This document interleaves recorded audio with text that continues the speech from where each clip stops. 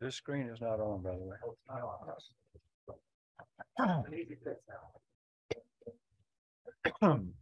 I'd like to call to order the Town of Fraser's regular board meeting on February 1st, 2023 at 6 p.m. Can I please have a roll call? Katie Fisher, Louis Gregory. Eileen Waldo, Brian Cirkmack. Katie Souls. And Philip Vandernail. Can I have a motion to approve the agenda? So move. And a second? Second. Any further discussion? All in favor? Aye. Opposed? Can I have a motion to approve the consent agenda, which only has the minutes from January 18th, 2023? I so move. Second. Any further discussion? All in favor? Aye. Opposed? Okay, we are, I'd like to welcome everybody tonight. If you haven't signed in yet here in the building, there's a sign-in sheet over here. When we get to, well, we're headed into open forum. So on here in the audience, you raise your hand. I'll call on you, come up to the podium, state your name, and if you live in the town of Fraser or not. You don't have to give a specific address of where you live. For sure. We're going to give you 3 minutes, and Michael or Antoinette or Rob will be timing that, and we will cut you off at 3 minutes. So not 3:01 or 3:05, 3 minutes for open forum. So we're going to start that process now. So anybody here in the building that would like to address the board on items that are not on the agenda, now's your chance to address the board. Okay. Hi, thank you. I'm Jody Dochak, board chair of Middle Park Health, based out of Kremling, Colorado, in the Kremling Hospital District. Is this is on the agenda? Oh, okay. So we'll Wait for that. Yeah. So Okay. this is open forum is for items not on The agenda. Okay, thank you. Thank you.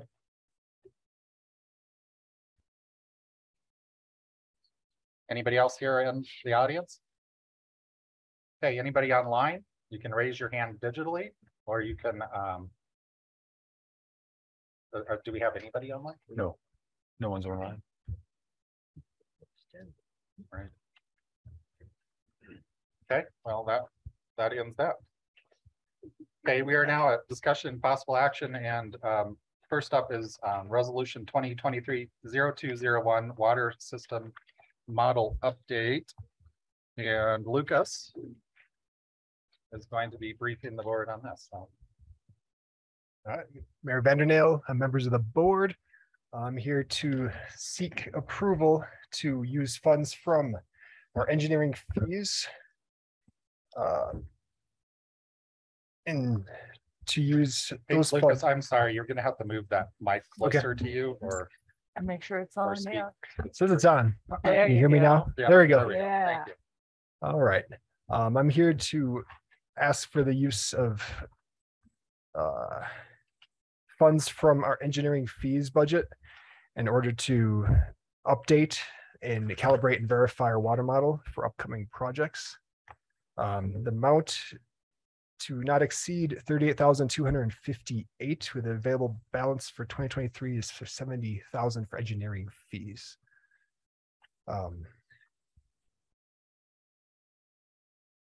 A working town water model is necessary to analyze and approve changes to the town's water system for future development projects. The existing town water model was created by Brown and Caldwell for the 2008 Water Master Supply Study. There were updates over the years, most recent one being in 2017. It is the belief of Merrick that in order to approve or vet some of our future development projects and its effects on our water system model, that we need to have that calibrated and adjusted and working up to its optimum standards. Otherwise, as the water superintendent, I'm not an engineer, I don't have a water model, I'm unable to vet a lot of these projects thoroughly, and we need our town engineer to essentially give the go-ahead and recommendations for much of our future development. Any questions? I have a question. So why was, well, it was optional, but the development, design, review and modeling of specific infrastructure questions deleted? And there was also the one about, the connection with Winter Park Ranch and Grand County 1 was deleted. So I don't know if that question is for you or if it's for Ed. Yes, essentially the original budget, I decided to negotiate more with Merrick and try to get a better scope of what we need Okay. at this point. And currently, the interconnect is not being pursued by the town at this point. Yeah, it's not imminent. Yeah, so I was trying to bring the costs down in order to allow, I don't want to spend our entire engineering budget just on the water model. And a lot of these objects, I believe, can be tied into the costs of the future projects. So we use the water model, then as the project comes, then we can use funds associated with that project in order to vet the project. Thank you. Any other questions from the board? Yeah, just to clarify, this is just to do a study or assessment of the water system. Yes, pretty much what it does is as we make changes to the water system, most of it involves fire flow to make sure we have enough capacity in case of fire. Because as you pull water from some parts of the system, as you change things, it can cause low pressure events. And if we fall below a certain pressure threshold, it can cause inflow into the water system. So essentially what this does is allows us to project what would happen in certain events to make sure we have sufficient water pressure throughout the rest of the system as we make changes. Okay, it says under subject that add additional infrastructure. Are you actually going to be upgrading the system, or is it just to study the system? It's essentially so we can tell, for one thing, we do have existing deficiencies, and technology has, come a long way since 2008. And at the same time, it's for, future projects. I mean, there's a West Mountain project, and we want to be able to use our calibrated model to, confirm that everything is going to work as we hope. And the same thing with Victoria Village. I know there's a lot of other projects, the pole yard possibly happening, and possible additions to our water treatment. Okay, thanks. Any other comments from the board? We did, trustee Quinn did send in an email, and I'm going to read what he's got to say here. As far as the study for the water plant proposed by the company we use for referrals, I say we hold off on this decision until a new town manager is hired. Any other comments from the board? What does he mean now? He wants to I- hold off. It's not mine. I'm just reading per word. As Okay, as far as the study for the water plant proposed by a company we use for referrals, I say we hold off on a decision until a new town manager is hired. One thing I'll address is we are looking at adding additional PRVs. We have a few parts of my system that have pressures that aren't exactly optimal for reducing flows or in reducing leakage, because as pressures go up, more leakage happens in the system. And additionally, there's parts of town that are using water's sources that were not originally for the use of those subdivisions. And it is approved in the current town budget for the additional PRVs to be built. My discussions with Merrick, they have concerns about the settings of these PRVs and what effects it might have on the system. So this project is essentially on hold until I can get an engineer to sign off and say that this project is good to go. And that's part of the reason why I'm pushing for this at the beginning of the year, because these concerns have been raised. And unless we can get the PRVs, approved in the next few months, that it'll probably be pushed off to the next year budget. Are you comfortable working with Merrick? Yes, I actually, they seem very knowledgeable and very open to my concerns. Okay, any further discussion or motions? Well, yeah, I don't see any reason to wait. This is budgeted money already, right? You budgeted Correct. the money for this year. I would make a motion to approve that resolution. What is it? 2023-02-01. Yes. Second. Any further discussion? All in favor? Aye. Opposed? Okay, great. Okay. Thank you, Lucas. Thank you. Thank you, Lucas. Next is construction guarantee agreement, Fraser Middle Park Health Center, and Ed will be leading this discussion. Yes, thank you, Mayor Vandenel and board. This is a continuation of the presentation I made in January the 4th. We had communications with Middle Park Health to cover the construction guarantee, and they made a request to me to waive the surety requirement since I viewed them as a governmental entity. I was open to that idea, and I presented that to the Board of Trustees on January the 4th. The board did not act on that. The board wanted additional information.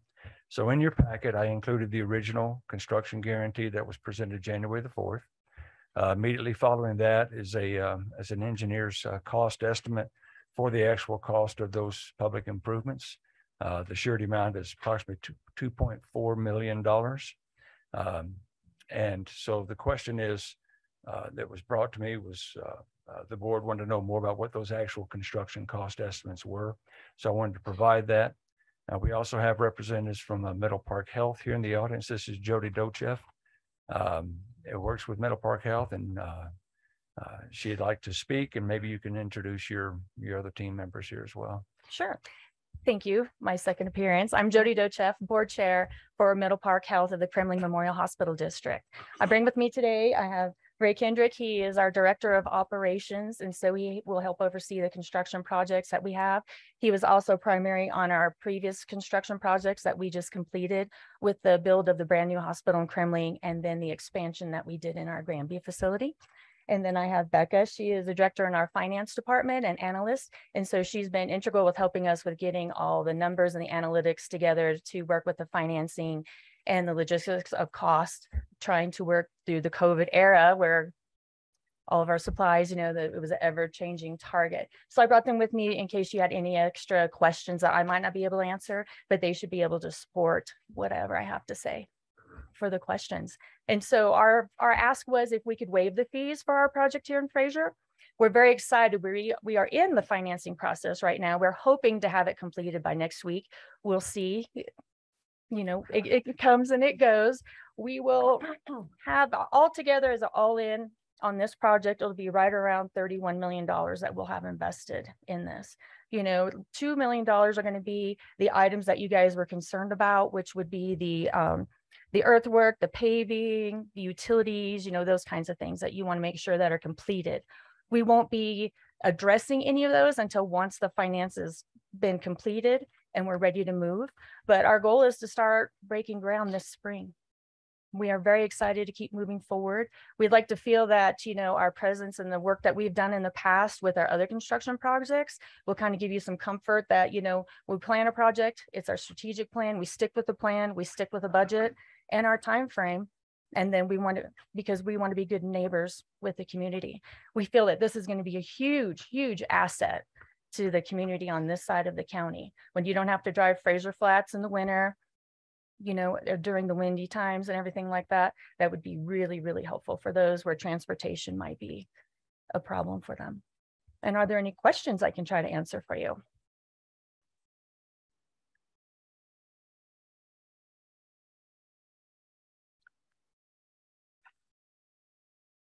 I can say that we've already invested almost $8 million at this point. You know, we have 4 million, and then we'll have another some in bonds and things through the financing. So we have made significant investment in this already, which might give you, you know, more reassurance as well that we will be completing the project. on time and with the intentions, good intentions. So both other projects, the Kremling and Granby, were both on time and in budget? Well, Yep, we are a little bit over budget, but not much. But they were on time. And what's the cost to the facility for the surety? It'll be about $2.4 million. But you're Not not the- paying that, Oh, That's what the question is now. We're right? gonna waive it, right? Well, right. no. Right, but. Well, the Rebecca, do you know surety's how for much the 2.4. surety bond costs us? But- It's a portion of that. It's like, It's a percentage of what the two, so the that's- items you guys are concerned about are gonna be about $2 million. And so if, say we do 125%, the surety amount, I believe like right around 2.3 or so. Right, be but the that. premium, What's your cost for that? We just have to get a letter of credit, right? That's, Mhm. Well, we would have to hold that, that'd be part of, it'd be restricted within our construction budget. To do that, we'd have to hold that to the side for us. and so you don't even have a premium for that. I don't know that number and I apologize. I don't have the number of that off the top of my head, but I can probably have that for you before I leave today. Because I think that's what we were asking last time. Okay, I can get that number for you and I'll have that for you before we leave. Are there any other Okay. comments or concerns I can address for you? So it doesn't quite work. Like, once we leave an item on the agenda, Mhm. we're not gonna go back to that item on the agenda. If that makes sense. So if Mhm. you can get that number, that would be great. Otherwise, we could You could table it to the end of the meeting. we could table it if you guys want to stick around for the next 3 hours. Yeah, I don't mind. I don't mind hanging around so you have that specific information because I do believe it's hard to make a decision unless you know what's going to cost, those Right. kinds of things. So I totally appreciate that. And I apologize for not having that number. And what I'll do, I'll work on that immediately for you. Okay. And then, So we can have a motion to Table until the end. table it to after. I think the motion, Mayor, would be to continue this item and move it to the end of the agenda. Well, I don't want to do that because I don't want them to sit here for executive session. Oh, no, they could, So let's move it to after support for US 40. If I can have that motion, please. So moved. Is there a second? Second. Any further discussion? I'd like to know what it would be without the contingency for the contractors also. So based on two different numbers. The number you gave us, and then if we took the contingency off, what it would be. I'll find those out. And thank you for your consideration and letting us Yeah. get this information back for you. Any further discussion? You're welcome. All in favor? Aye. Opposed? Okay, we are now at resolution 2023-0202 Victoria Village Agreement, and Michael will be leading this discussion. Yeah, so good evening, town board of trustees. What we have before you tonight is a contract for services to include the master planning process and the pre-construction work that's be done. We did hire our attorney, Kendra Carberry, to represent the town and to look at the contract, and we were able to negotiate a good contract. She was able to vet a few things, make sure the liability was there to protect the town's interests, and we provided a not to exceed number in there for $762,000, $762,715 for this work. Includes, engineering, design, architectural, get us to the point where we're ready to break ground, basically.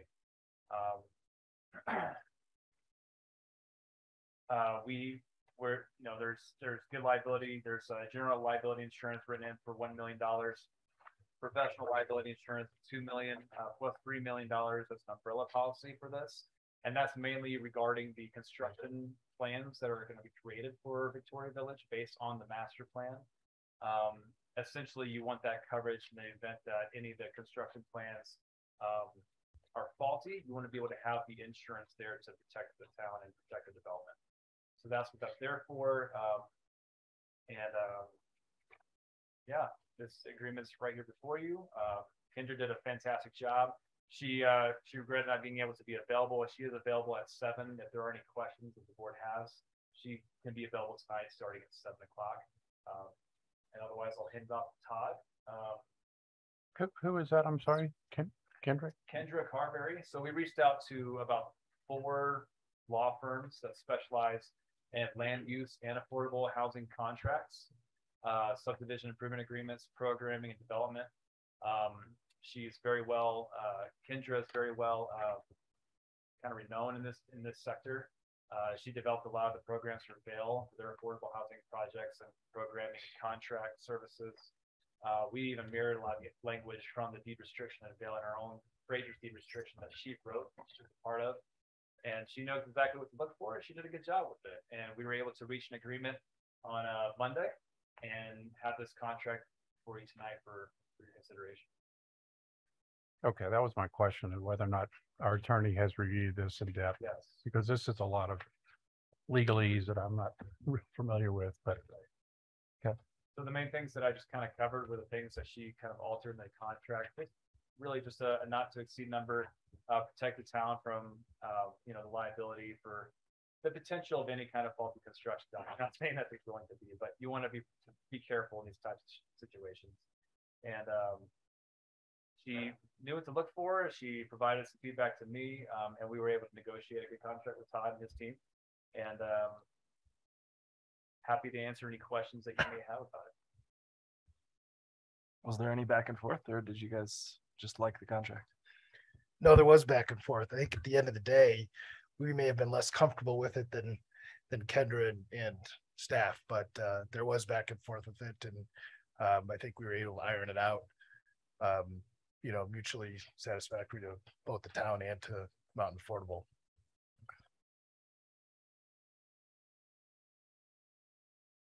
And again, this is just for the master to cover the master planning process, everything up to the pre-construction point. Re-subdividing, design work for utilities, horizontal infrastructure, and then I kind of hand it to Todd if you want to kind of cover the rest of what you guys would be included in that work. Sure. So I'm Todd Moore with Mountain Affordable Housing Development, and this is my partner, Matt Ginsberg. As we see it, the contract does cover the scope of services through the point we're ready to break ground. This first component does provide for master planning and conceptual design that goes along with master planning. So that way, when we have the master plan complete and ready for approval, hopefully the first Board of Trustees meeting in May, that we will then commence with design development for the first phase. We will also be preparing a phasing plan that shows, based on the master plan, what buildings that we have for design based on site yield. And we will have those elevated as we go through the master planning process, so that we have, floor plan renderings, elevations, color drawings that we will be presenting to the town and the community as we go through the process, and we'll be soliciting feedback from them. But the detailed design work starts after that. And so we've prepared a schedule to kind of walk through the sequence of activities that we envision between now and groundbreaking, including financing applications to get LIHTC financing, and working with the town on grants. So we have sketched that out in a bar chart that we're happy to talk to you about and show you what some of the sequences of the work and the key dates that we're targeting on. If that would be of interest, we're happy to do that. We hope to have Vogel and Associates on the line to kind of walk through and be able to answer questions about master planning and community engagement, and how we will be soliciting input and factoring that into the master plan. But he thinks that he's online, but apparently he's not in the same waiting room that the meeting is in. So I don't know if he's been able to. No wonder nobody's joining us tonight. So I don't know if there's others as well, but if you want to just pause for a minute, then we can see if that works. Yeah, I can't get in either. Is there something wrong with this Zoom I can stop it.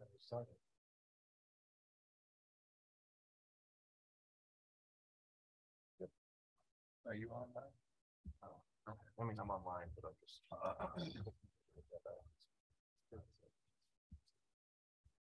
Miss the old days.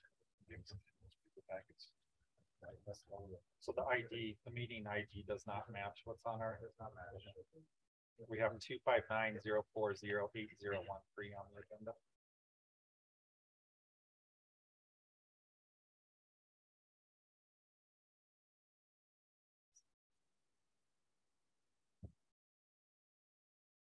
Probably why no one jumped in for Right. public comment anyway.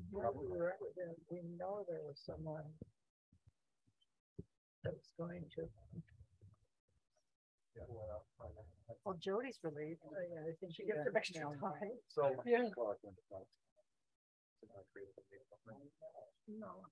So what we'll do is we'll stop this and we'll be able to tie these together with the recording. We're not sure what happened there, but we'll go in this meeting and we'll restart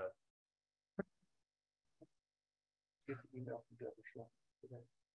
Yes, I do. Are you,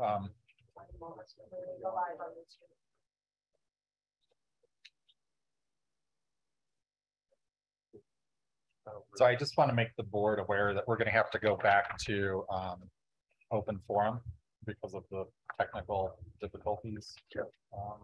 We just happened, so. We do that after this presentation. I think we'll have, we can build the agenda.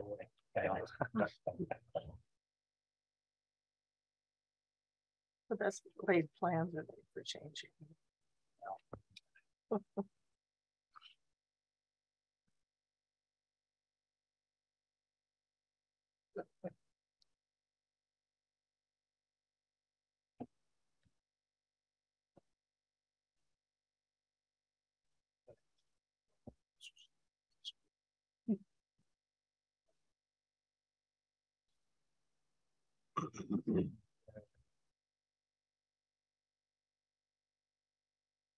So we'd just like to apologize to everybody who just joined the meeting online. We had a faulty number with the previous Zoom link and started the meeting already.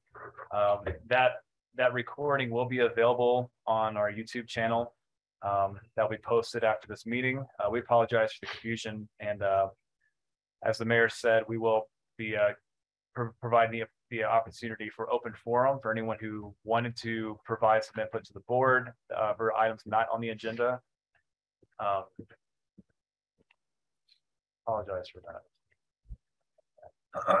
So yeah, we've already started the meeting, obviously, and we're at right now we're at resolution 2023-0202 Victoria Village Agreement.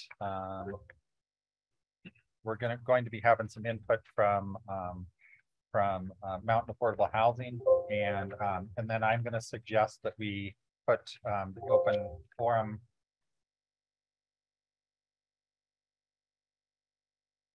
I'm going to suggest that we put the open forum right after the topic that we're discussing right now. I don't know if we need a motion for that, but that's what's going to happen. So we do apologize to those online, but we will get you back in here for the open forum here in a second. Well, minutes here. That's it. We're being hacked. I can tell. Somebody's messing with the monitor. Okay.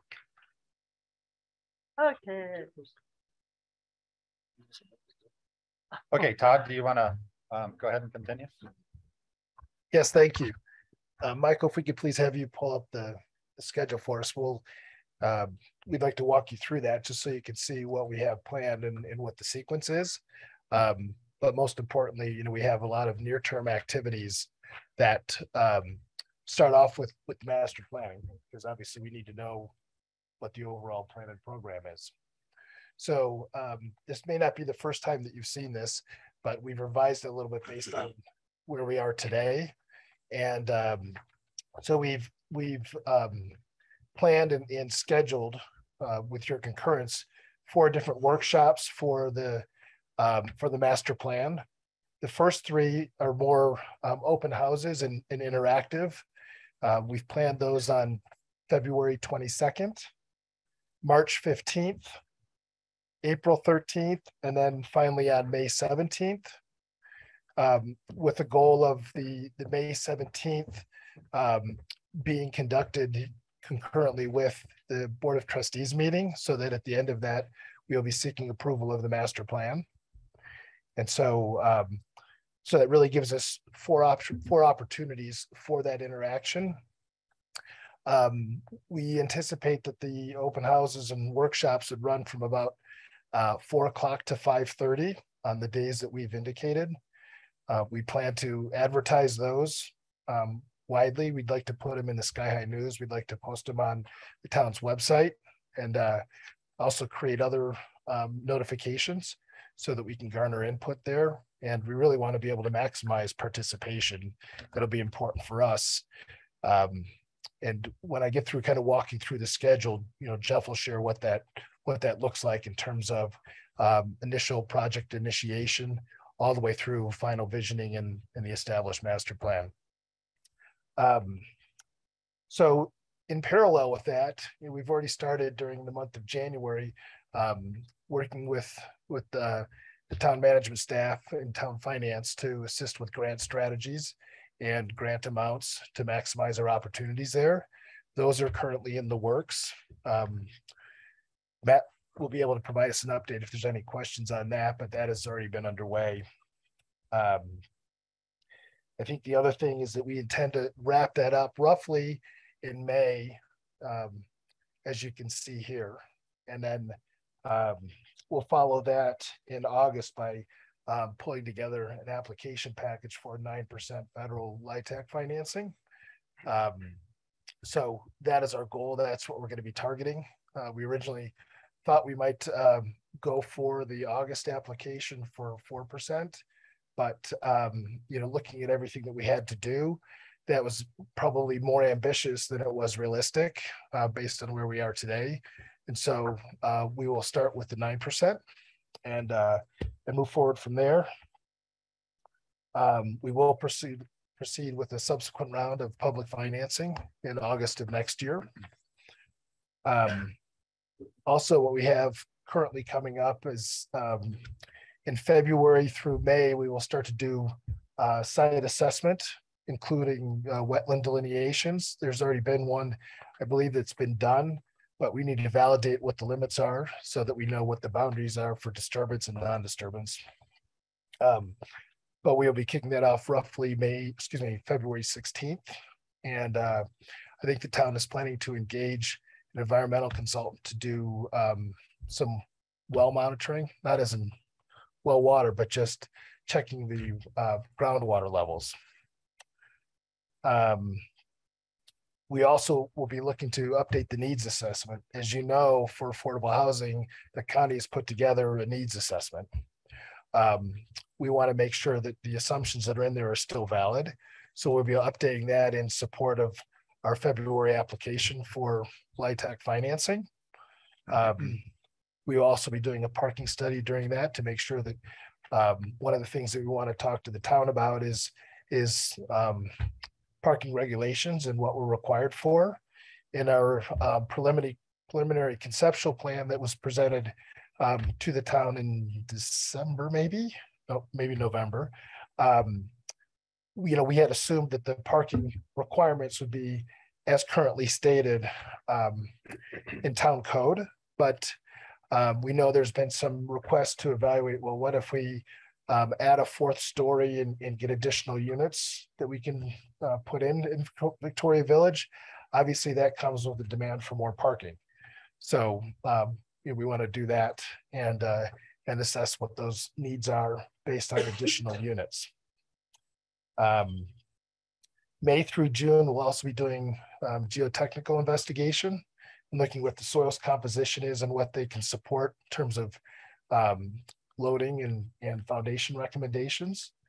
And then we will look to start surveying after that and civil engineering as well, which would be roughly May through July. And right now we're looking to do site preparation starting in August and begin relocating utilities based on the final master plan and move forward from there. Jeff, if you're online and can hear me, if you wouldn't mind taking a few minutes and talking about the master planning process and approach for community engagement. Yes, good evening, Jeff Vogel. Just as Todd indicated, our next steps is really to initiate the master planning process, and the process would coincide with the 4 workshops that we have outlined on the schedule. And the first being really the project initiation and orientation. So that workshop would involve really discussing the physical attributes of the site, kind of going through the opportunities and constraints associated with the property, and then also talking about really what are the bigger ideas for the property in terms of housing and recreation and some of those other uses. And we'll have a series of exhibits and outlines to facilitate discussion with folks that attend the open house to get that insights and input. And then from that, that information will be synthesized and evaluated, and we'll have a second workshop that really kind of refines a little bit more the vision and the program based on what we heard in the first community outreach meeting workshop. So on the vision and programming, again, I'd start to talk about maybe in more detail the type of uses, the type of recreation components, kind of narrowing down that just a little bit more, but also, again, with that, allowing for additional input and insights. And then from that, we would begin to create master plan alternatives. So the alternatives would test and illustrate some of the items in terms of programming and vision elements with the alternatives. Those alternatives would be presented at the third workshop. And again, we may have 1, 2, or 3 alternatives in which we would solicit input from the stakeholders and members. With that workshop, again, we would summarize and synthesize that information. And with each one of these, by the way, as we prepare these workshops and summaries, we would obviously be meeting with the town of Fraser and staff at each level of these, just to share the information, discuss it, and evaluate next steps. And then out of the alternatives, or maybe a hybrid of the alternatives, or even a 4th alternative, in which that would inform what would become a final master plan and visioning document. That would again be presented at a workshop, just to kind of illustrate, where did we end up programming wise and character and all those other considerations.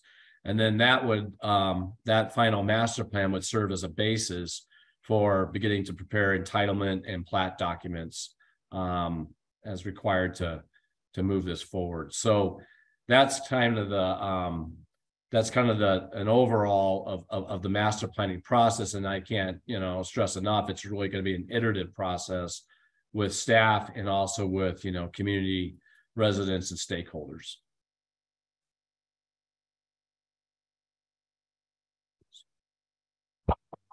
Thank you, Jeff. So just kind of to wrap up, in terms of sequence and duration of activities, I didn't touch on the entitlements, but if you were to look at the bar chart that we have up on the screen, you can see that we have about 5 months in there for platting and entitlements. We think it's a reasonable duration for that. And with that going as planned, we should have our final plats and everything approved by the end of September. And so, that's really what we need ultimately to start with building permits and start moving dirt on the site. So that's really part of the critical path that's driving all of this. So we'll stay focused on that and make sure things stay on track. But happy to answer any other questions.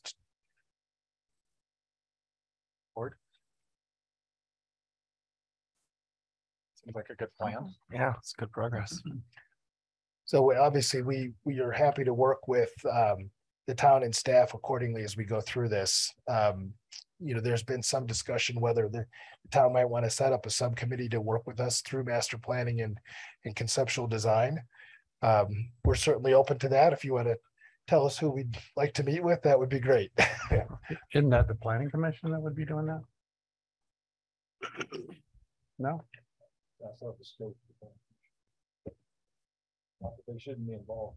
So it'll be community meetings. Those first firm meetings are community meetings, and they're not scheduled at the same time as our board meeting as a workshop. They're separate workshops. Yes, the first three are. Okay. And then the last one would be on the record. Perfect. Yeah. Great. Because I think that's a requirement that at least one of the open houses and workshops needs to be in a formal setting. We'll have a public hearing, that last one, just to Okay. make sure, and provide some opportunities for the community to provide input on the final design or the final two designs, or hopefully it's just one final design that we're looking at. Yeah. Awesome. So that'll meet our grant requirements for Victoria Village for that acquisition. And I'm not sure if it was said before, but we do have the church available for these open houses. Just having the extra space, there's a presentation involved to go over, like Todd was talking about the characteristics of the site, limitations. You have additional seating there, and it doesn't conflict with any of our public meetings or planning commission meetings. If there's an advantage to using our AV system for one of those workshops, we have the flexibility to do that. Otherwise, we're looking at using the church for these open houses. Okay, great. And we can go old school as well, with bulletin boards and posters and stuff like that. So most of us are old school anyway, so. Yeah. Yeah, pre-Zoom time. It's a much better time. Okay. Well, that's awesome. Okay. Anybody else have a comment? Okay, I'm gonna open this up to the public. See if we have any public comment. I'm gonna start here in the building. So if any of the public would like to.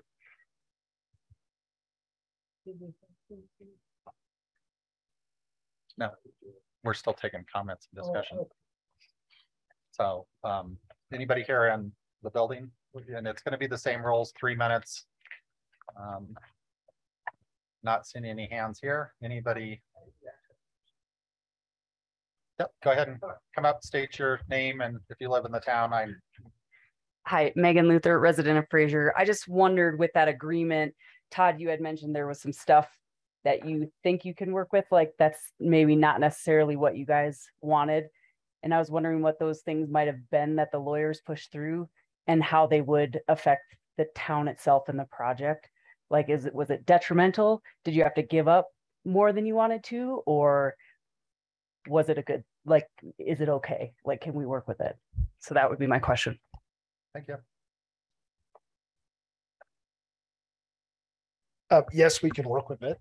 But I think the primary changes were one, as it relates to moving forward and having the right to suspend or terminate the project, which is, obviously the town's going to have that right. So council wanted to make sure that it was explicit in the agreement.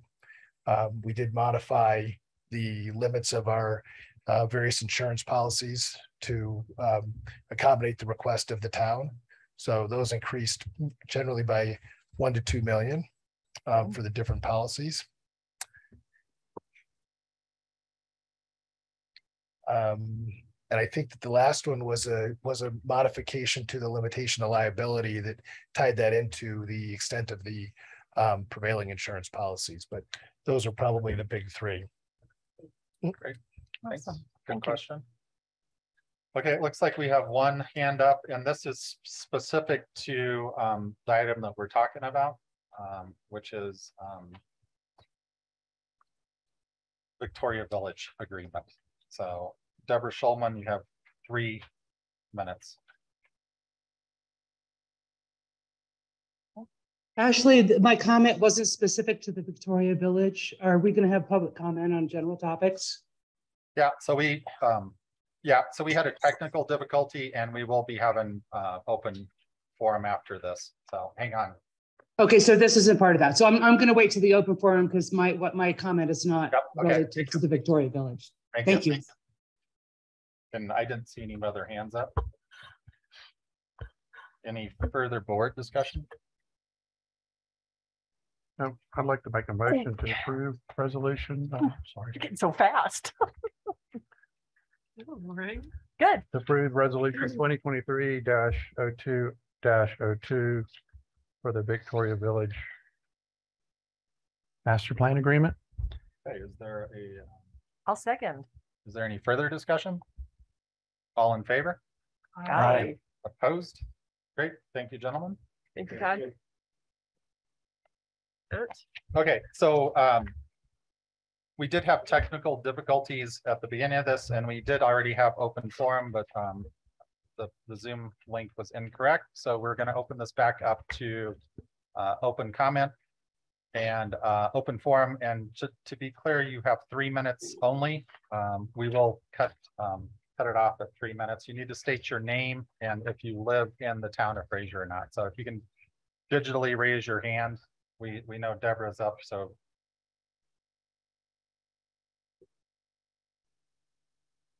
Yeah, so if I could go, I lost the raise hand thing. So am I good to go on my comment? Yep, you are ready to go. Thank you. Okay, good. I'm going to go ahead and read it.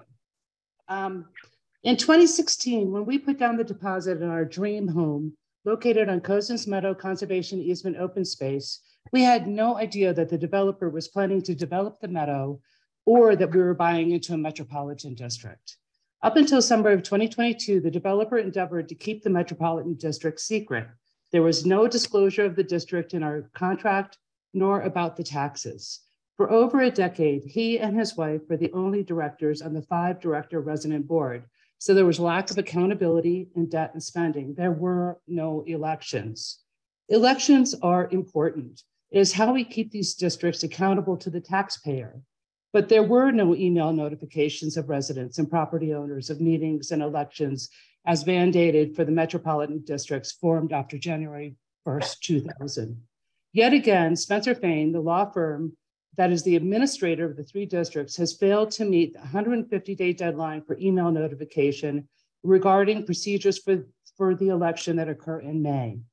This is the same law firm that wrote to the county and objected to the unsolicited applicants for the board.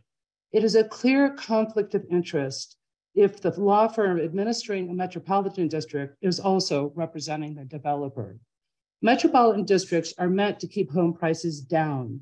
Instead, due to rampant abuse of metropolitan districts statewide, home prices and taxes are dramatically increased. In Castle Rock, the magic of compound interest has ballooned debt to over $1 billion. We are only supposed to pay for the public improvements within our district, but the way our districts are structured, all debt and revenue goes to the postage stamp district with no residents. The developer has proposed amendments to the 2005 service plan that would create numerous districts. Then he can play a shell game with debt and revenue, increasing our debt, our interest rates, and ultimately our taxes, and force us to be responsible for bonds to fund future developments. I ask that no amendments to the 2005 service plan are considered until there is a full accounting of the debt, interest, and taxes for the West Meadow Metropolitan District. We are not rich. We bought when prices were considerably lower. We're saving for retirement that will come sooner than expected for health reasons. We cannot afford excessive taxation. I am here because the town of Fraser approved our metro districts along with the 2005 service plan. So there is some responsibility to us, the property owners, by the town of Fraser to make sure that the rules and regulations of the Special District Act are adhered to. Thank you very much for listening. Great, thank you, Deborah. Okay, are there any other public comments from online?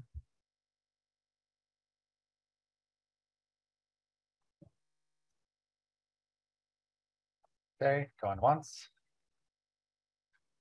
Going twice. Okay, let's move on. Does the hospital have our answer? You guys want to go ahead and come up and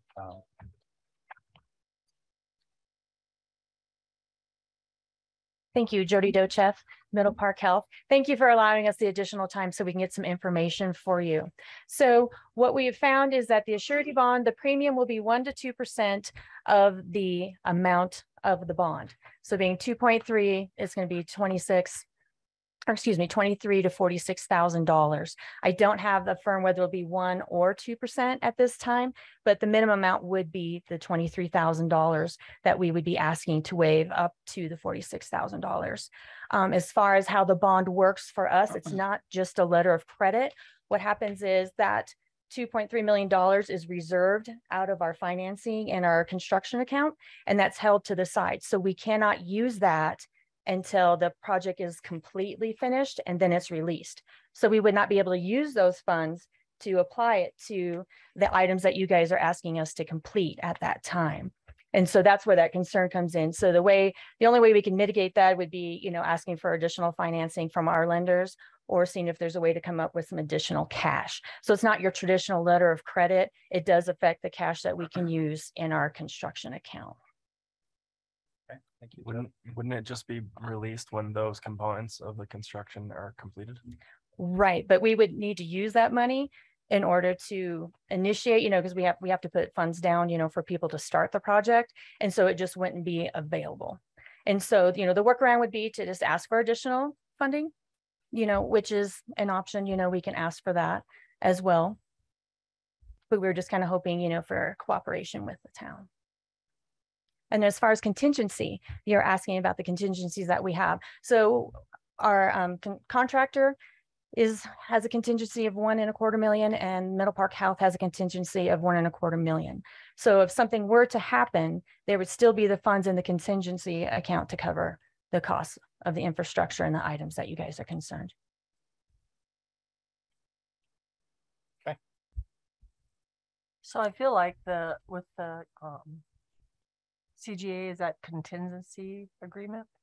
It's short for, covers us in case there is a default, requires reimbursement from the developer. So in the spirit of getting this ball rolling and helping them out, because it's going to be a huge amenity, I would like to make a motion to approve resolution 2022-0602. Is that the right number? That's what's on my agenda. No. What's the resolution number? Now, let's get in here. Okay. No, that was a PC resolution that was used to supplement. Okay, information. so This is to approve a construction guarantee agreement and the okay. board's decision on whether to waive the fees.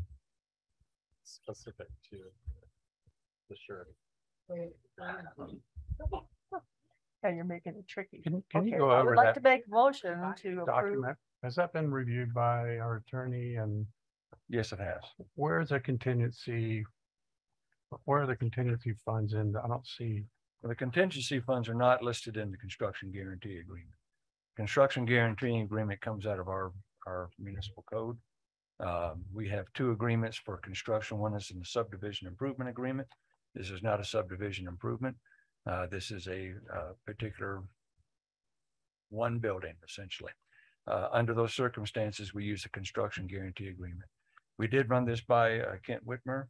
The language was modified slightly in the construction guarantee agreement in consideration of the waiving of fees. But yes, this has Kent's blessing.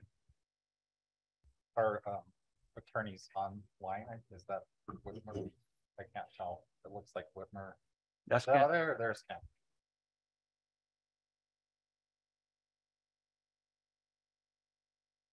Can you hear us?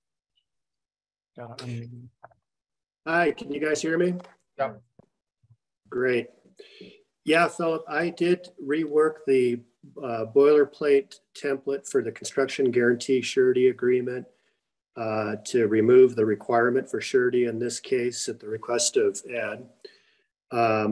So basically, trustees, if there were a default in this situation, if you were to approve this arrangement, then you would have to look to the hospital to enforce that agreement and make sure that the improvements are put in, instead of looking to a deposited surety amount or a letter of credit and just doing it on the town's own, if that makes sense. So what you're giving up is kind of absolute certainty that it would get done. But in light of the fact that we're talking about a government entity and they're fully approved for the funding of the entire project, it's probably a pretty minimal risk. And I'll also point out that the construction guarantee agreement, when it typically calls for surety, it also has provisions in there that in the case of default, you draw on the surety to complete the construction. The town would do that. But there's provisions in there that say that if it's above that, if the construction cost to complete it is higher than the surety, you can continue to work, but then you bill the applicant here, which in this case would be Middle Park Health. And that language is still in the agreement. I mean, I guess I'm still a little uncomfortable with the resolution that was passed by the Planning Commission last June recommended that there be appropriate security or construction guarantee and then security. And the town has made a mistake before on this issue, right? I feel like our attorneys addressed it in the construction guarantee agreement with the modifications that he made. He took And out the surety. Yeah, right. So that's not. Well, okay. That's actually doing away with. But, okay, well, I think we still have it covered. Personally. Okay. I'm personally all for sureties, but given this is a government entity and a hospital that we are very excited to get, I think it's probably safe to say we can go without a surety on this one. Okay, anybody else? Sureties are a kind of a button for us, so that's why we're hesitant. Right. No, I totally appreciate that. You know, we all learn from our lessons from the past. And, you know, but I do love hearing the vote of confidence because we're here to support the community and we're here to be here. We are a healthcare system throughout the entire county. We have 5 clinics and 2 hospitals in this county, not including our project that we're going to have here in Fraser. So, you know, we're very committed to the people of the entirety of Grand County and Jackson County as we support Walden as well. You know, so we appreciate, you know, the faith that you have in us, and we do look forward to being good neighbors and have a great cooperation and a symbiotic relationship so everybody can benefit from this building going forward. My life was definitely saved in March, and maybe, well, definitely if the hospital would have been on the side of the county, I could have gotten to OR faster. So I really want to hear. So I would like to point out one other aspect of this hospital that's being built. There's been a lot of communications over the past year and a half between the managers of Winter Park, myself, Granby, and Middle Park Health. Part of our broadband initiative that started with Northwest Cog to extend broadband into this part of Grand County. We worked out an agreement so that the medical center would include space for what they call a meet me center. So the broadband would then come into that, and then you could do your what they call the last mile of connectivity for broadband. And that benefits not patients, it benefits everybody, businesses, residents, and so forth as well. So there is an aspect of community giving back that the hospital is planning with this construction. I don't think there's any disagreement that the hospital is a positive aspect. Mm-hmm. It's just our sensitivity to surety agreements when we've said we're never going to do this again. So that's Never say never. At least I don't. I mean, I think it's a great asset for the community. I'd like, maybe it's not time or place to talk about, you know, what your commitment is to providing care for uninsured or people that are challenged with challenged financially to support citizens. The community here probably has the highest rate of paying customers, insured clients, and that's good for you guys, right? Your revenue will be strong in this community, so it's mutually beneficial. But what is the hospital's commitment to providing care to people that struggle financially, can't afford copays or deductibles, or don't have insurance? Yes, that's a great question. So, we are committed to helping the community. And so, as you're right, our payer mix of insurance, which is commercial insurance, Medicare, Medicaid, those kinds of things, our payer mix is really exceptional, with about 46% of our payer mix being commercial insurance. Where that makes a difference is the reimbursement amount. So commercial insurance reimburses us, per contract, per visit, at a higher rate than Medicare or Medicaid. And so what we also have is we do have our charity care programs. And then we work really closely with the county and the Graham Foundation. So people are not going to be turned away because they don't have the means. There is a process that they have to follow. There's paperwork they have to do. So it's an earned process. You don't just come in and just say, this is my thing, because we do have to report a lot of this out to the state. But, there's a lot of money every year that we put through and we just forgive to people. And then we don't necessarily talk about it. Maybe we should talk about it more, but anybody who calls and asks for help, we can do that. And there is new legislation now too, where, we don't bill for 45 days. We don't even send out a bill for 45 days, where people have the opportunity to contact us and ask for help, and we can get them connected to the resources that they need. And then, if there's something that comes up and they need a discount, for cash pricing or something like that, even if they do have an insurance, we're able to do that. Because what we found with the insurance exchanges and Obamacare is everybody had insurance, but no one could still afford, all of the copays and deductibles. Because most people chose, the copper plan, which had, a 10, 15, sometimes $20,000 deductible, where if you had to go to the ER, it goes to your deductible, so it wasn't a hugely successful venture for, help people with cash flow. But yeah, we are totally involved with the community, and we have state programs. Our CEO is really, really involved with the Colorado Hospital Association, as well as other CEOs in rural areas, to get programs and things together to help out our community, because we are still considered rural where we're at. It's a big, we have a lot of people here, we have the tourist towns, but we still have a lot of rural people here as well. Yeah, I'd like to hear more about that in the future. Sure. I mean, you can't turn people away from the ER. That's in TALA rules, and you can't No. do that. But, people that get caught up in the system and then, generate huge bills and can't pay it. I'd like to understand how, what your commitment is to our community in terms of helping people that are financially struggling. And a lot of that's going to be education as well. There is a stigma, you have to be vulnerable to let people know that you need help. And sometimes, that's the hardest part people have to get over, coming through and then asking for the help. Don't wait as long as you need. Let's get up in front of it.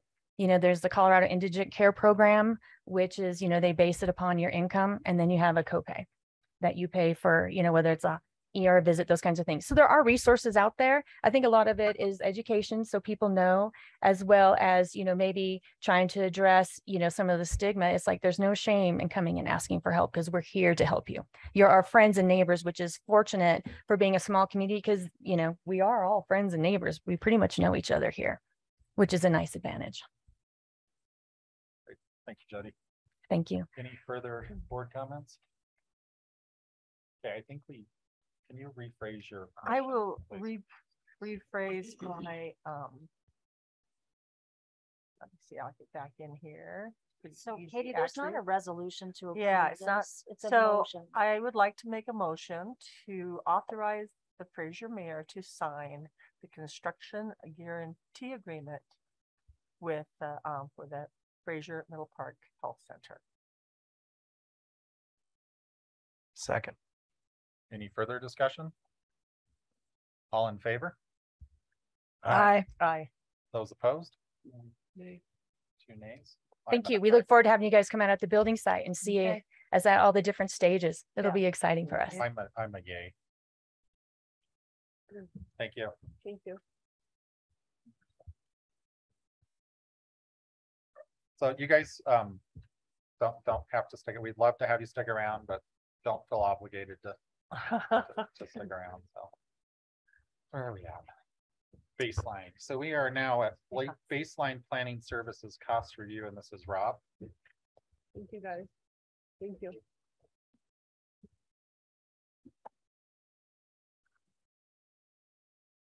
Hello, board and trustees.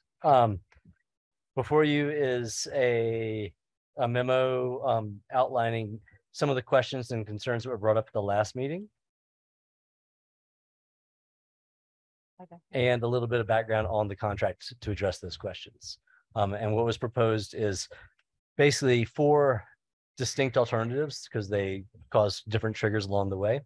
The first one being you can maintain the status quo that we've budgeted for with baseline this year, and focus on transparency and cost saving measures with them. We can initiate a hiring process for an internal town planner, but provide overlapping services with baseline until that planner is ready to operate. We can, with 30 days notice, terminate a baseline engineering agreement and basically not have planning. So would probably pass an ordinance that would terminate planning for whatever time period until we had someone up and running. And the last one would be to just abandon planning services from the town standpoint. The last 2 are not real alternatives. They are within the ordinance framework, but they increase liability dramatically. They're just really not good solutions for anybody. So the recommendation is to pursue 1 or 2 as far as the options. And the challenge for the board would be option 1 does not have anything defined or would not trigger anything from a budget standpoint. Option 2 of hiring a planner, it's not in the budget. So it would require a budget amendment to allocate those funds and increase our staffing budget to fill that void. And if you would like any more clarification or guidance on any of these, I can go back and pull that stuff up. But that kind of was the first simple step of which path would y'all like to pursue? Okay, board comments? I'm in favor of number 2. I'm in favor of number 2. What is the construction community thought of using baseline? I think you missed our last meeting. Yeah. I mean, You're on your vacation. I They're not thought we, happy. It's very frustrating. to get well, it caught was a fighting select about group of it people that were when negative. they make a phone call. I thought we talked about having some face-to-face with baseline and having maybe coming up with a corrective action plan if there are deficiencies we've identified or their problems, and give them an opportunity to address those before we pull the plug on the whole program. I think option 2 allows that. There has been initial conversations, initiated those with baseline to really pay attention to some of the duplicative charges that were causing a lot of rancor. And so I think that will be ongoing. This is basically, baseline is still our planner until we have another planner in place. I will say it's basically saying we're going to hire a town planner. Yep. That's different than what you just said. Maybe I can add a little Sure. clarity. When Catherine resigned last April, I believe it was, we had to have a planner in place, and I reached out to Baseline. We brought the contract to the board. We approved that. My discussion with the board at the time was, let's give them 6 months and see how this looks. In the 6 months that we've had there, I admit there's been issues, a lot of issues. Most recently, I got a call this past Friday from Baseline because they failed to issue the press release for the special meeting that we had been working on for a month and a half for February the 8th. And I don't normally get mad, but I got mad at that one. And for me, that was kind of the culmination of a lot of errors that we've seen. And we've had a lot of conversations with Ben, and I have had conversations about how to reduce costs. We have received some concessions to reduce those administrative costs. We've reduced the amount of people that are showing up at board meetings because they're, each one of those are getting an hourly fee. There's a lot of issues in our code that gives the town manager some flexibilities, and then it gives town staff some flexibilities there. We lost a lot of continuity with Catherine being gone. So some of that continuity and some of those approvals and so forth. My personal view has been that, our code needs to be real clear about what is required and what's not required. And a lot of the issues that have come up have been just disagreements between developers and the town. For example, people wanting to bypass certain steps of the system. We go back and forth, and it's becomes a long debate, and then baseline or Merrick may get involved and costs go up. And I've always encouraged staff and baseline to follow the code. But quite frankly, this is to me, it's a municipal priority of what is that value that the town wants to uphold in our land development procedures. We had a town planner for a long time. Baseline was a good intermediate step to get us through a rough period. But if the town says having an internal planner is what we feel is most valuable for us as a community, is most valuable to our businesses, our development community, and the local public. I need to hear that, and we're already drafting a job notice for a town planner if that's the way the board wants to go on this. But either way, I think option 2 would be my recommendation. Understanding that there will be probably 3 to 4 month lag between starting that action and getting somebody hired, if we can even find somebody.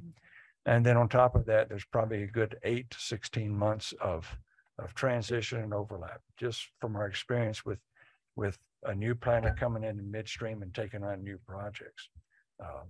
That did cause a lot of confusion early on, but it's whatever the board would like to do. So do you see our new project manager being able to assist a new planner when we get them and backing up on some of the details, or are they going to be just on the ground specific projects?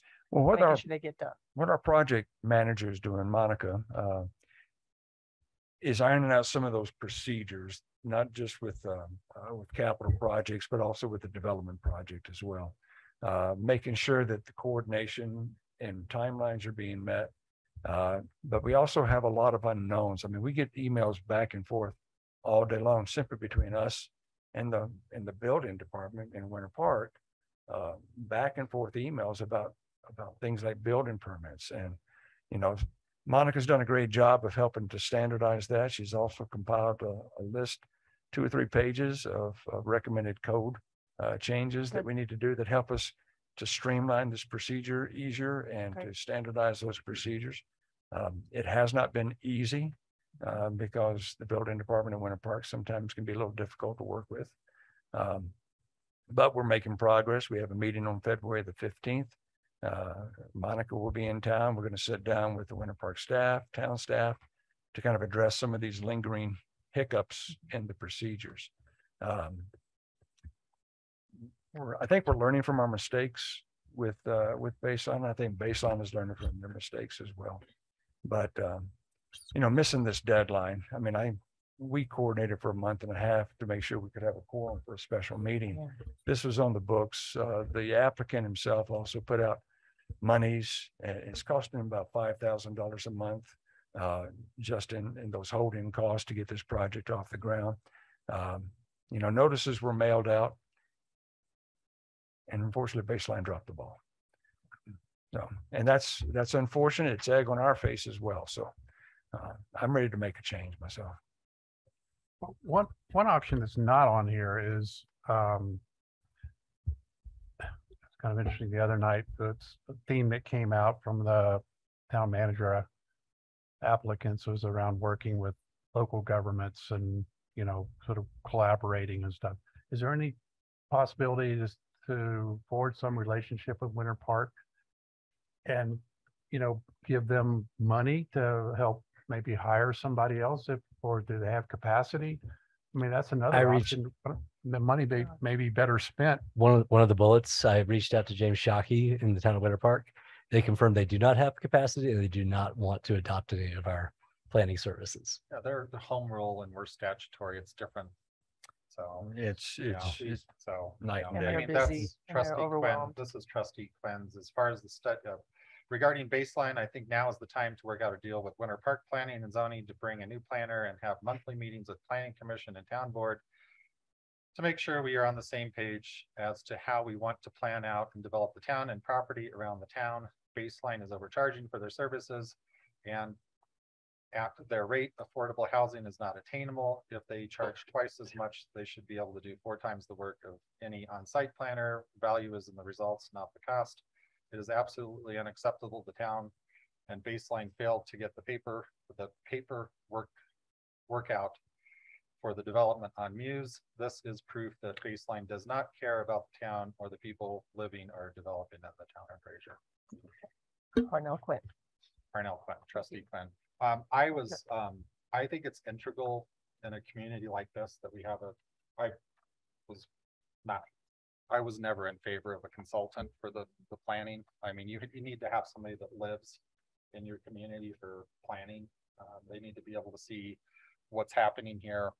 We have a lot of development happening.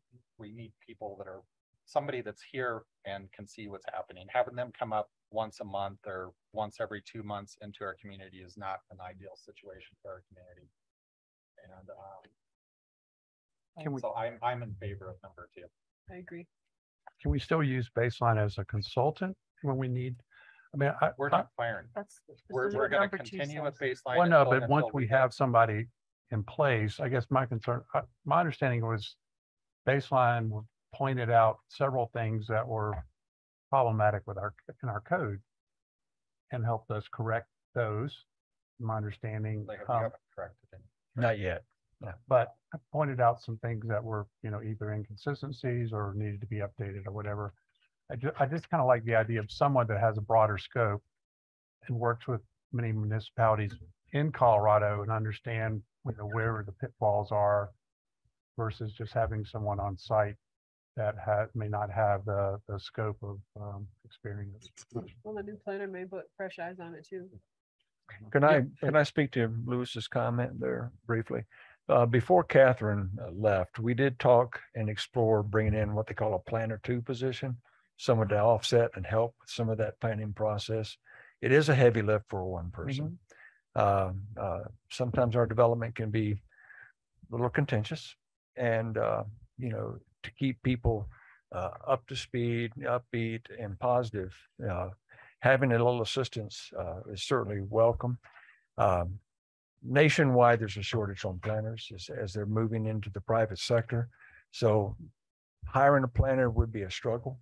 But one of the options that you talked about is we could have a contractual relationship to handle a certain percentage of the planning process. And those costs would be probably significantly reduced. Our code does allow for pass-through costs for our consultants and so forth like that. So you have that option. And you're going to have Baseline on board until it's ready to do a full handoff of the projects. So if you change number 2 to say something, I mean, you basically, the way I read this, once we have an internal town planner that's can operate without support, then they're on their own. Is there, a way we can build a process to have that consulting services available? Are you talking about having a assistant town planner? Because that adds more cost. It does. And what we're asking, this isn't not a recommendation, make a motion to do this. What we're looking for from the board is their direction. If they want to have an internal planner, we'll start the process. What happens to Baseline down the future is really going to be subject to having a planner on board, understanding the scope of that work, getting them up to speed, and then making a determination, 9 months or so after the new planner's on board. We have something called a PDD, which is kind of unusual in Colorado. It's outside of the norm. So understanding the complexities of that particular aspect of planning as it applies in Fraser can be difficult.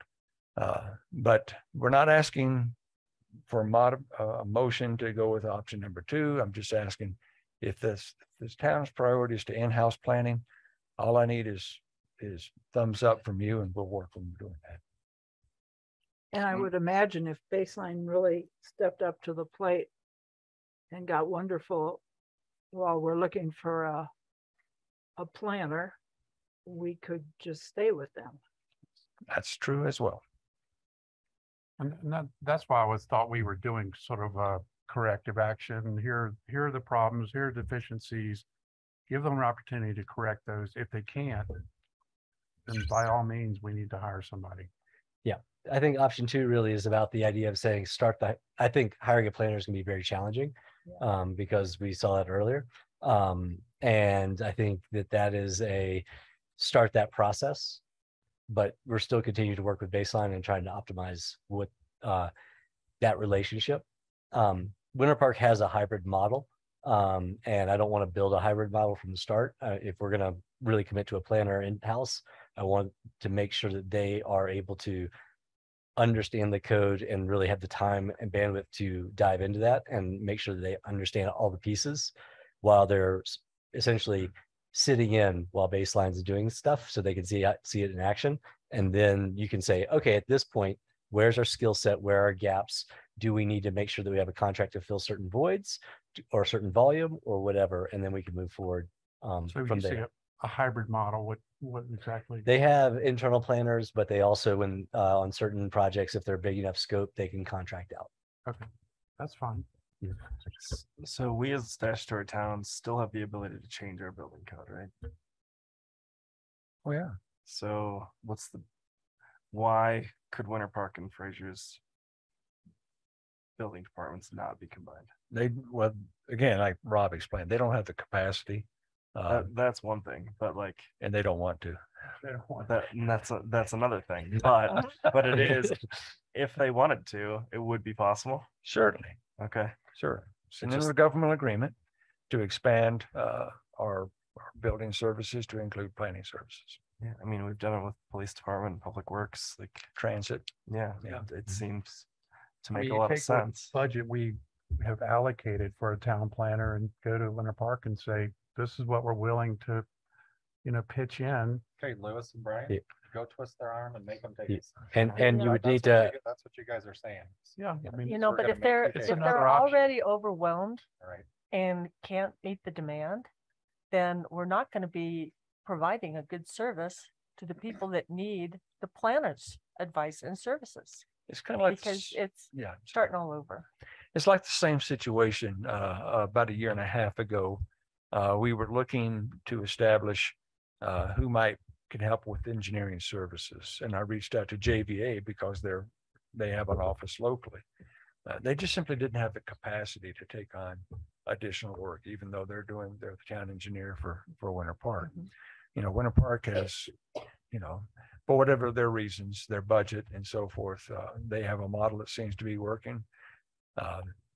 Baseline can work, and if we do hire an internal planner, I would recommend, of course, I'm not going to be here to make that recommendation, but I would foresee, if I was going to be here, not to do a transfer midstream with an ongoing development, is let that person step in with new developments. Everything that's on our plate right now, with a couple of exceptions, was transferred. Even the Muse Drive was transferred based on initial conversations and discussions with Is transferred to what? From Catherine Trotter to Baseline. Gotcha. They had to pick things up. They had to research, okay, what Gotcha. communications, they had to learn the code. They had to figure out, okay, what was communicated, what was said. A lot of things were said in kind of just one-on-one conversations, which is typical in the early stages of the planning process. But it leads people to different expectations when we made that switch. So I will say that the projects that Baseline are picking up from scratch right now are running smoothly. They are tracking their time. Monica is on board, as well as is helping with some of the coordination of that. But Monica does not have the capacity, and we're not going to ask her. She's done the training to be a planner. She's a program management is her specialty. I'm hearing a general consensus that we need to be looking for. Yeah. Number 2. And Andy Miller called and left me a message this morning. He's the chair of the planning commission, and he encouraged us to move towards having a planner on site. Okay. He felt it was really. Yep, I do. Thank you. Okay. Okay. Thank you. Thanks, Rob. Thank you. Next is support for US 40 safety and mobility improvements.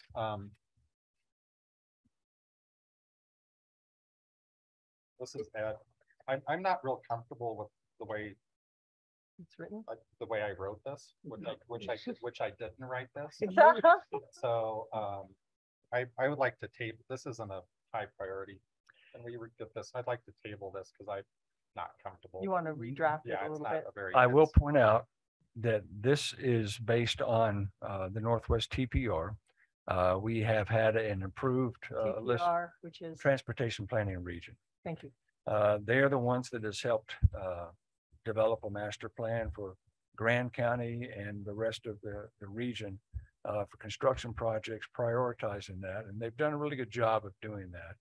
And under this current construction season and the grant application process, we had projects on the books, including the widening of US 40 between Kremlin and Steamboat Springs. I believe there was also some other issues at Red Dirt Hill that was on a priority. The TPR made application for a grant. It got denied. CDOT also stepped in and changed some of the priorities, repurposed some of that. What this letter is, and there's a timeline. Unfortunately, there's a timeline. This is a form letter that was prepared by the TPR that went to all the municipalities asking for a letter of support. The only added part that I put in there was the 1 to the 3rd paragraph to get just a little personal flair to this.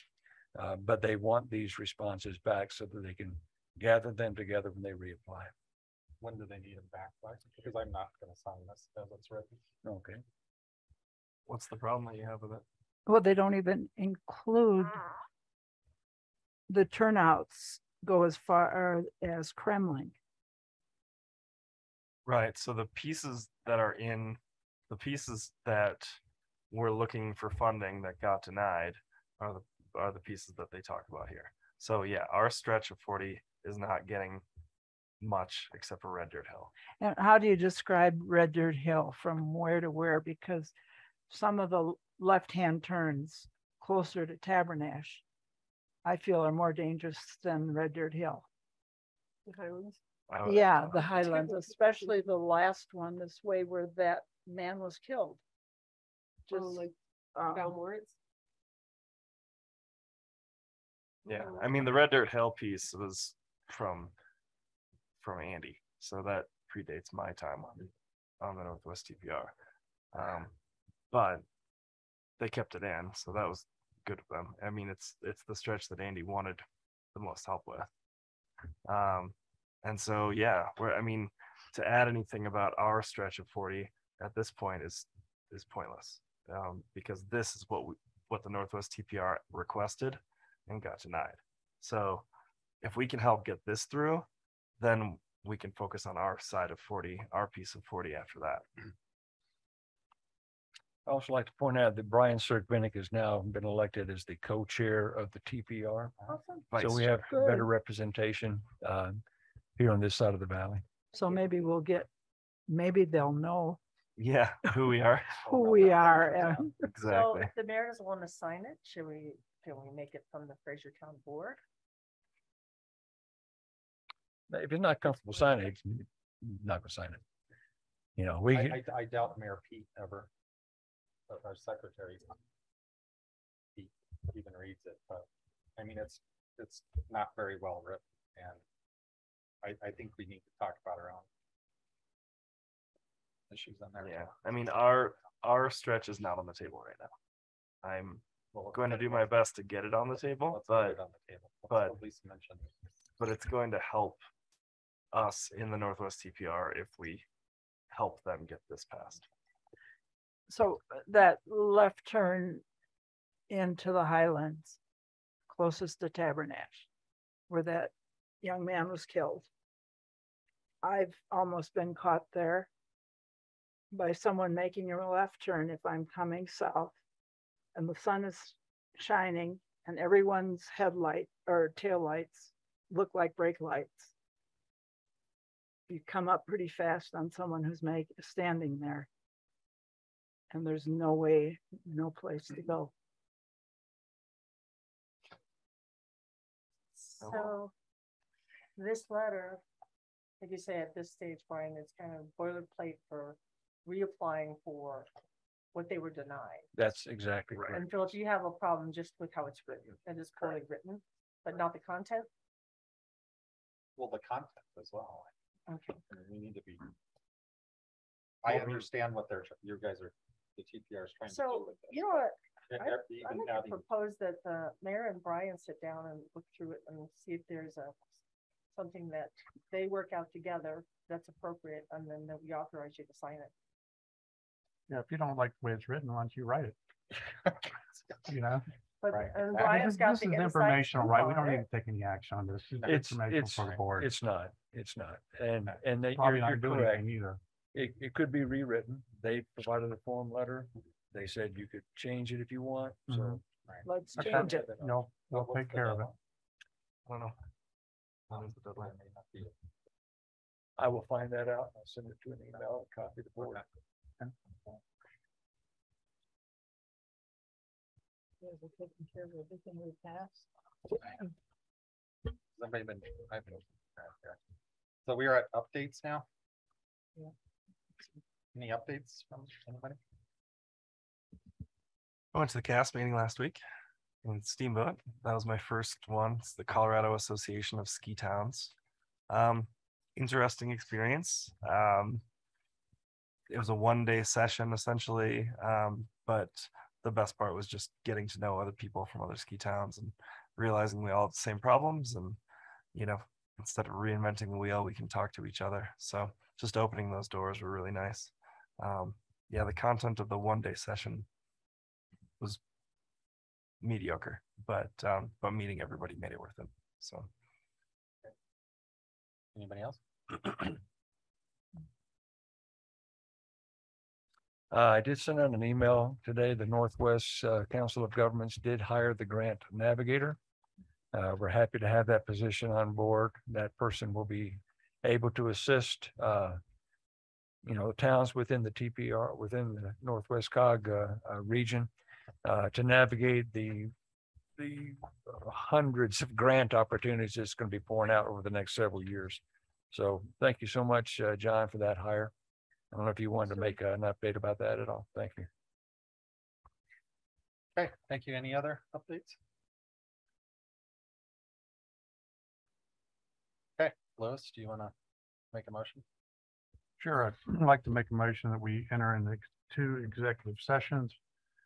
Conference with the town attorney for the purpose of receiving legal advice on specific legal questions under CRS section 246402(4)B, and for the purpose of determining positions relative to matters that may be subject to negotiations, developing strategy for negotiations, and/or instructing negotiators under CRS section 246402(4)E. Regarding litigation, to include town attorney Kent Whitmer, special counsel John Shamil, town manager Ed Cannon, and assistant town manager Michael Brock. And then number 2, the second executive session, for the purpose of determining positions relative to matters that may be subject to negotiations, developing strategy for negotiations, and/or instructing negotiators under CRS section 246402(4)E, town manager recruitment, to include John and of Northwest COG. I'll second both motions. Okay, any further discussion? All in favor? Aye. Opposed? Okay, just for the public, we will not be coming back because there's no action to take after this. So we will we'll be ending the meeting and moving on. So, and our first executive session, because Ken, you want to do this? Yeah, Mr. Mayor. So it's my opinion that the matters that will be discussed in the first executive session are privileged and confidential, and therefore the meeting does not need to be recorded. We will be recording the second. So thanks everybody in the public for joining us. We really appreciate you showing up.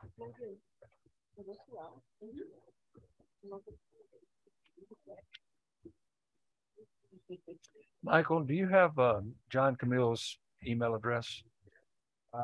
Sure. sure I can find it. Send him a link for this Zoom meeting. It'd be better if he's zooming in instead of just calling in on my phone.